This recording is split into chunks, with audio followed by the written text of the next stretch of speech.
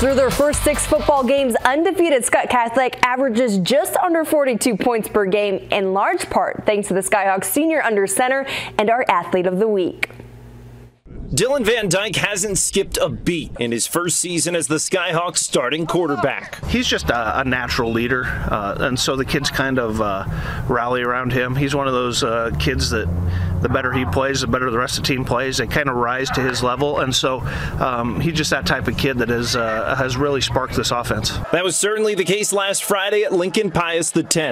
Dyke threw for 3 touchdowns and ran in 4 in Skutt Catholic's 55-14 win over the Thunderbolts. Our play calling was really well, and my linemen are great, and I'm not making any of those plays without my receivers or my linemen, so having those guys helping me is great. He's had a pretty remarkable season so far. I think he's thrown for over 20 touchdowns with 1 interception, and is closing in on a bunch of school records in the passing side of things. So, we hope we can continue that going forward in the rest of the season and into the playoffs. As they enter the toughest part of their schedule, the undefeated Skyhawks are determined to make it back to Lincoln in the Class B state championship game. And we've played some great teams, but these next few games coming up are really going to tell how we are as a team. This group of guys that got to Lincoln last year and it didn't finish the way we wanted it to, it's always in the back of your mind that let's get back there and finish the job. And I think we have some of the kids that have that hunger and that competitiveness